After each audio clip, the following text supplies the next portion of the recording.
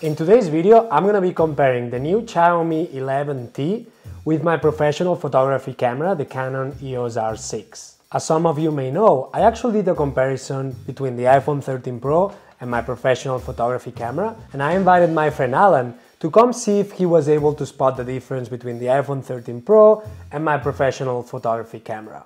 Now in today's video, I'm gonna do exactly the same. I'm gonna compare the photo capabilities of this phone with my Canon EOS R6. And what I want is you guys to try and guess which one is which. Now, this is not a review video. I'm not gonna be talking about all the specs on this phone because you can find many videos online talking about that. This video, it's only gonna be a little game for you guys to be able to guess what was shot on what. So yesterday I went out and I took a bunch of photos with my Canon EOS R6 and also with the Xiaomi 11T. I tried to match as much as I could the two photos to make them pretty much identical. And after, when I got home, I edited both pictures, the one shot in the Canon and the one shot in the Xiaomi 11T, with exactly the same presets. And the presets I use are part of my new collection that I just launched called the Urban Pack. So if you guys want to check it out, the link is down below. So what do you think is going to happen, guys? Do you think you will be able to guess the difference between the photo shot on the Xiaomi 11T and the Canon EOS R6? Well, let's see.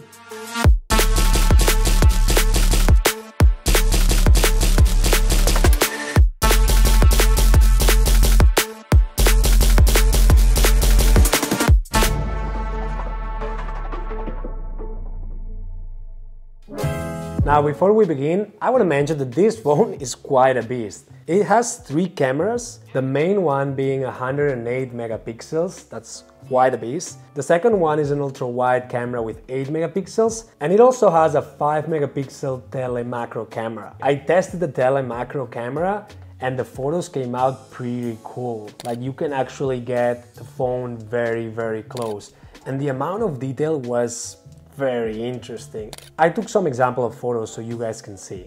So yes, I actually really like the telemacro camera, the fact that you could get that close and be able to get that amount of detail. So before we start guessing, I want to mention that in order to match certain photos with my Canon EOS R6, I had to shoot with the portrait mode on. Unfortunately, I couldn't take all the photos shooting in RAW, and I couldn't take all the photos in the Pro mode, that is actually really good. The Pro mode allows you to change the white balance, the shutter speed, the ISO manually, just like if it was my Canon EOS R6. But for the sake of this video, I couldn't do that because it didn't let me select what I wanted to get on focus and what depth of field I wanted to use. But in order to match my photos with my Canon EOS R6, I had to use a lot of the times the portrait mode, so it allowed me to change the aperture and I could match it better with the camera. So in order to make this game a little bit more fun, I'm gonna show you the photos only for 15 seconds. I'm gonna show you photo A for 5 seconds. I'm gonna show you photo B for 5 seconds. And then I'm gonna show you A and B together for 5 seconds. Doing it this way, it'll be a little bit more harder to spot which one was shot on the phone. So I'm gonna show you all of them back to back. There's 12 photos. And what I want you to do is to write on a paper which ones you think are the ones shot on the Xiaomi 11T. And at the end, when I showed you all the photos, I'm gonna go one by one and show you which ones were shot on the phone, and then you guys can check how many you got correct. And guys, don't cheat, just let it play and write your answers, and at the end, I'll tell you which ones are what. Okay? Ready? Let's go.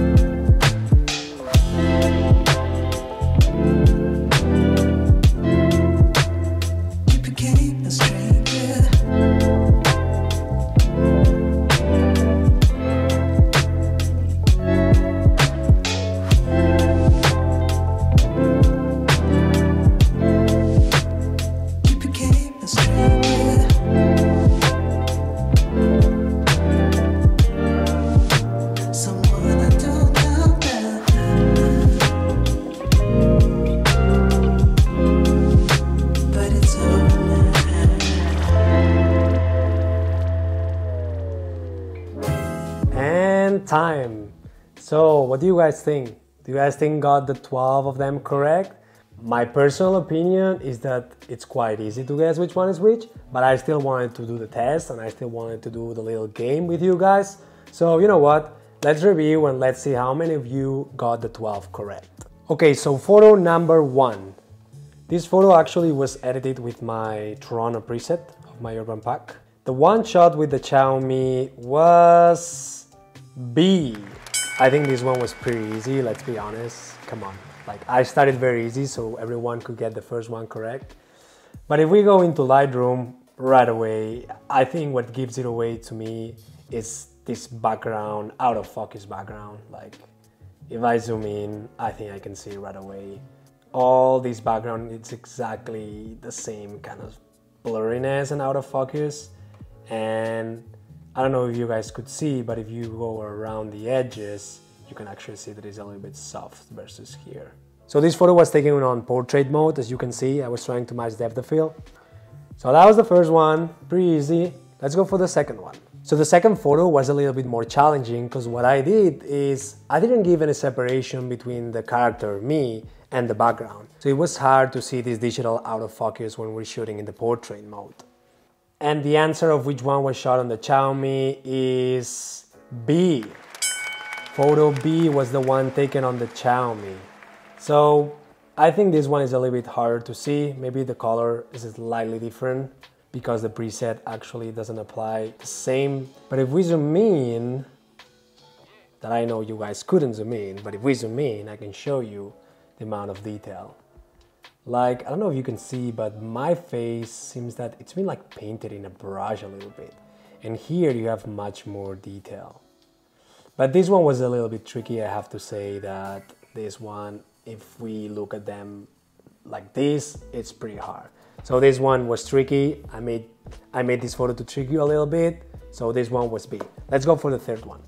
The third photo, the one shot on the Xiaomi, was A. Yes, A.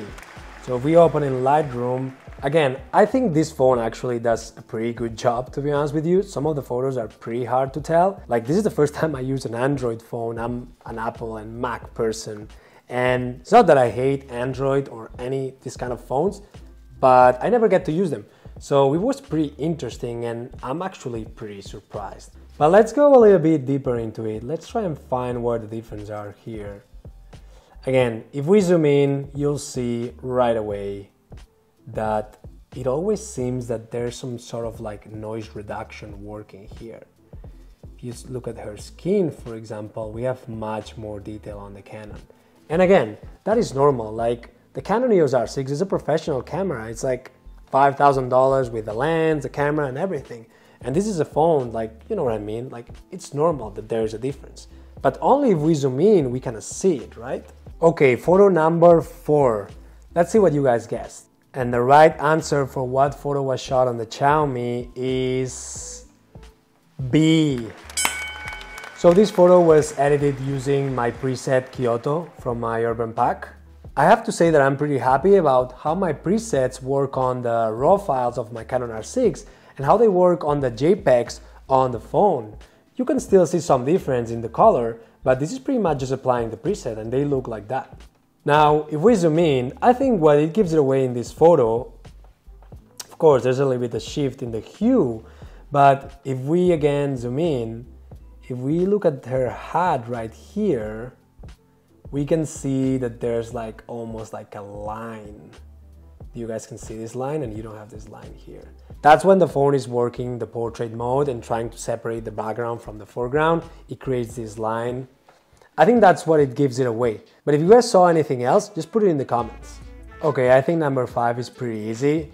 And the correct answer for what was shot on Xiaomi, it was B again.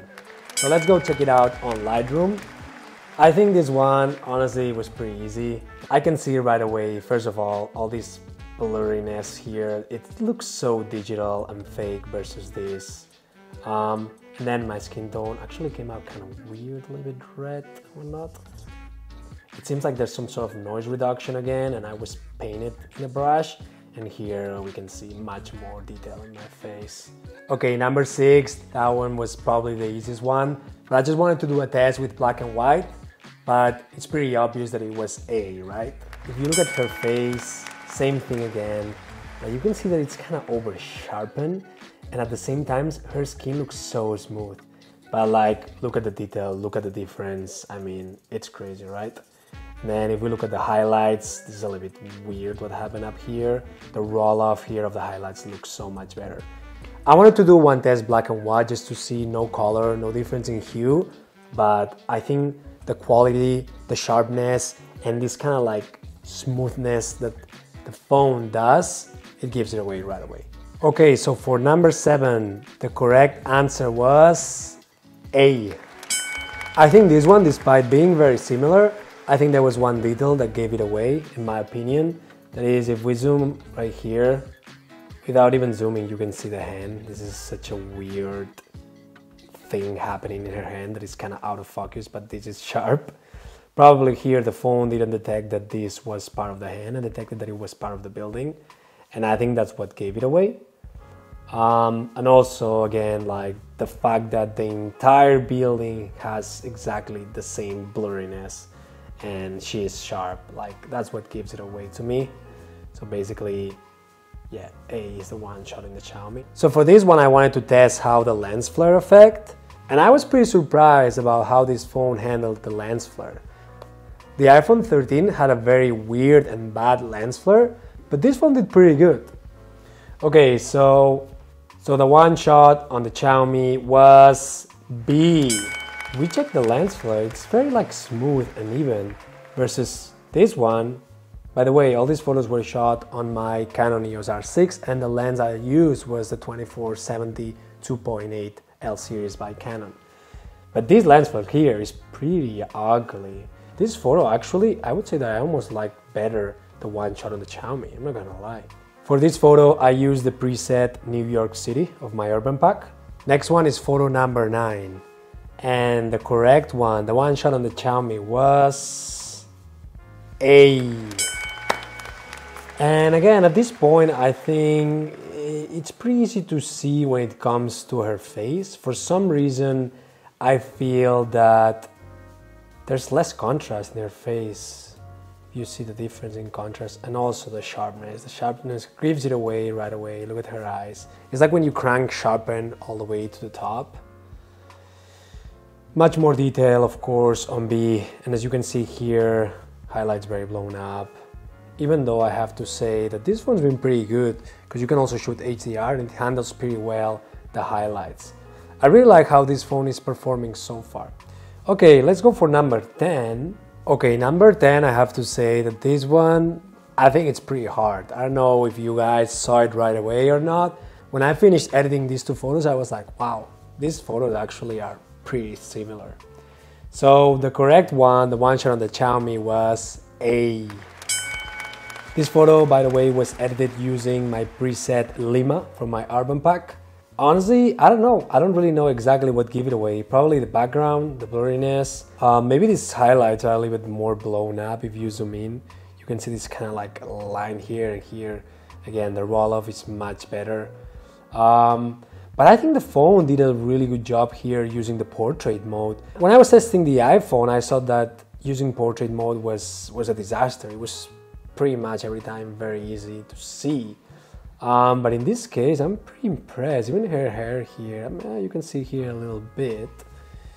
The detail is obviously here. So if you guys spotted that, you probably noticed right away that this one was the shot on the phone.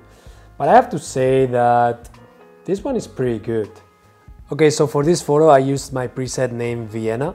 It's a little bit more aggressive, more desaturated, and the darks are very milky. And the answer to which one was shot on the Xiaomi is B. Yes, B. Even though I'm pretty impressed here as well, I think potentially what gave it away is maybe if we look back here, all these areas kind of looks like very soft and a little bit kind of like weird, versus here we have so much detail. At least that's what I think. Maybe you guys saw something else different. overall. I mean, if you look here, the detail on the cap also, like, it's very like over sharpened again. But yeah, I think what gives it away is actually this part in the background. Okay, the very last one, guys, and the correct answer is B. B again. For this photo, I used my preset named Rio. I think again, what gave it away, I always try to look at the parts that are out of focus. So I think all this area, look, if I zoom in, it's all evenly out of focus again, versus if I'm here, you can see that over there is a little bit more out of focus and here is a little bit more sharp. So when you compare these side by side, I think that's pretty much what gives it away. The color here is a little bit different again, but that's because of the preset. It's kind of like affecting them differently. And I don't know what else. I don't know if you guys were able to see, for example, the detail on her pants that here is again. It seems like the phones somehow bring the sharpen and the texture up, versus here is more like natural. But yeah, I think the background is what gives it away. But I really want to know what you guys think about each one of the photos. Of course, all the photos, they don't match perfectly when it comes to hue. That's actually because I just applied the preset and I didn't really like do much to the photos besides exposure. But yeah, I'll be interested to know how you guys spot them. So that was it. Those were the 12 different photos that I shot and edited with the R6 and the phone. In my opinion, I think it was pretty easy to know which one was shot on the Xiaomi. Also, I gave you such a short amount of time to see it. I mean, otherwise I think it would have been very easy, but that was part of the game. Now, I want to know how many of you guessed right and wrong. I think majority of the photos were pretty simple to know, but some others maybe were a little bit more tricky. I think overall I have the same thoughts as I had with the iPhone 13. I think the photography capabilities of these new smartphones are just crazy, are really good, to the point that if I show you two photos very quick, it's very hard to know. But still, these tools cannot be used for professional photography, can be used for social media, online content. But again, I think this is a great tool. You have it in your pocket, you can take a photo at any moment in time. I mean, 108 megapixels. I don't even know who won 108 megapixels, to be honest with you. The truth is, I also wanted to do a video comparison, but to be honest with you, this is not like the iPhone. And when I was shooting video, I realized that the quality is just not there on the Xiaomi's. When it comes to photo, it's pretty good. Video, I don't think it's there. The iPhone had much more potential than this. Despite not being an Android user, I would still recommend this phone for people who like photography, people who want to learn photography, because it has the Pro mode that allows you to change the settings, and that's also a good way to start learning photography. And maybe, again, this is your way to get into photography and to buy like a mirrorless or a DSLR or a professional camera and start getting into it. So yes, really good job, Xiaomi. This phone is really good for photography. And just a friendly reminder, I just released my preset pack, my urban pack. So all the photos that you have seen, they were edited with my presets. So if you guys want to check it out, the link is down below. And that's all for today's video. I hope you guys enjoyed this little game we played. Hopefully it wasn't too easy for everyone. And please let me know how many you got right out of the 12. And if you got the 12 right, that's fine. And if you did some mistakes, that's fine too. Maybe you can write which ones you couldn't see or which ones you couldn't see the difference. That's also interesting. And as always, if you like this video, just hit the like button. It actually helps me a lot to grow on YouTube. And if you like this kind of content, video editing, phone reviews, photography reviews, comparisons, just hit subscribe. My name is Mauri. I'm an editor, photographer, and videographer. I hope you have an amazing day, and I'll see you guys very soon. Wow, it's 10 p.m. already, pretty late. Honestly guys, making these YouTube videos is actually fun, but it also takes a lot of time. I'm really tired and I have all this set up to like put back to normal. But I hope you enjoyed this video, and hopefully very soon I'll be doing the same with the Google Pixel. We can do the same thing and compare and guess which one was shot on what.